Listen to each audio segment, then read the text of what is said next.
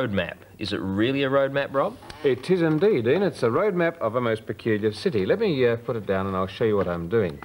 See, I'm trying to find my way around this city, and I'm trying to do it by the most economical routes. I'm trying to find how to get from A to, well, say B or C or D, in fact, anywhere, using the shortest possible route. But I know there are several alternatives to wherever I want to go. So these are streets and those are blocks of buildings. That's right, I'm going around the green streets.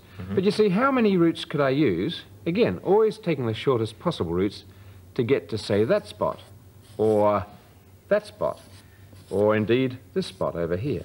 Well, there may be dozens or even hundreds of alternatives. Indeed there may. How could I do it? How could I find out? Well, I suppose you could do it by trial and error. You could try this way and just keep a tally of how many different routes to get to that spot. Yeah, that'll be the same distance, but there'll be alternatives. I get a feeling that you're going to tell me there's another way. There is. It's a very elegant and simple method, and it's rather good fun. Let's start like this. How many routes are there to get to there? Well, there are just two possibilities, that way or that way. Right. Both of them equally short. So we could say that there are two ways of getting to there. Yes. Well, there's only one way of getting to there, isn't there? Of course, yes. Okay, straight down there. And the same with this. One. And that. One. And that. As long as you're going in a straight line. Right. Same across here. Yes, one way of getting there. One, and one. Okay. Now, you've already told me that there are two ways of getting to that intersection by the shortest route. Yes. What do you notice about that number, and that number, and that number?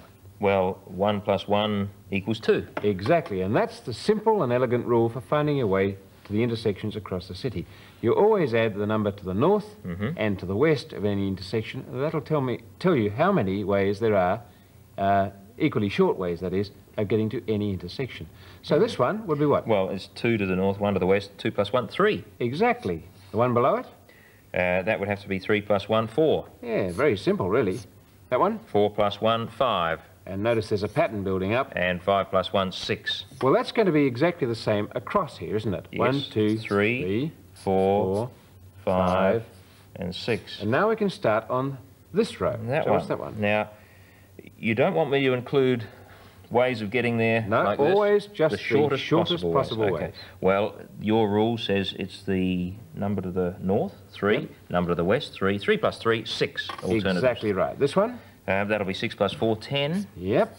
That'll be 10 + 5, 15. And that gives us our first answer. There are 15 equally short ways of getting to that point. And this one 15 will be, + 6, 21. Right. And once again, they'll be the same across here. 10, 15, and 21.